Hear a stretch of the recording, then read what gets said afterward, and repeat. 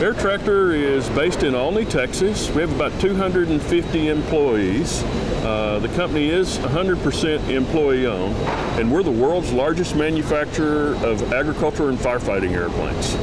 The 502XP that you see behind me is our latest FAA certified airplane.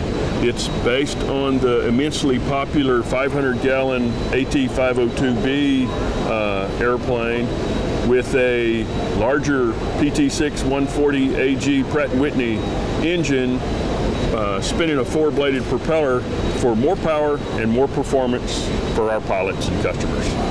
So there are well over 3,500 total Air Tractor airplanes in the world now that we've built since the early mid-70s.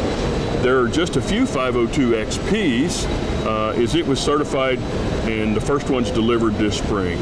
We have gotten some great feedback on the 502XP from those 4 or 5 operators that flew them through the ag season in the U.S. this year. What we're hearing from our operators is they don't worry about taking a full load on a hot afternoon.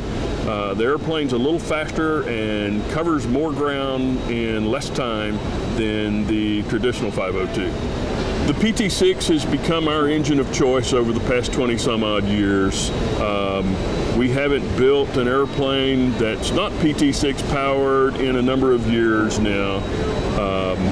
We've been exclusively Pratt & Whitney probably for 30 years.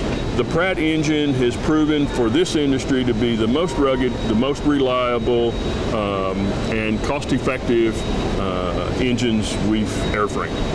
I had an operator tell me a number of years ago that in this business, flying at low level, there's not another engine he'd sit behind. So the reputation of the PT6 and ag aviation business is just absolutely superlative.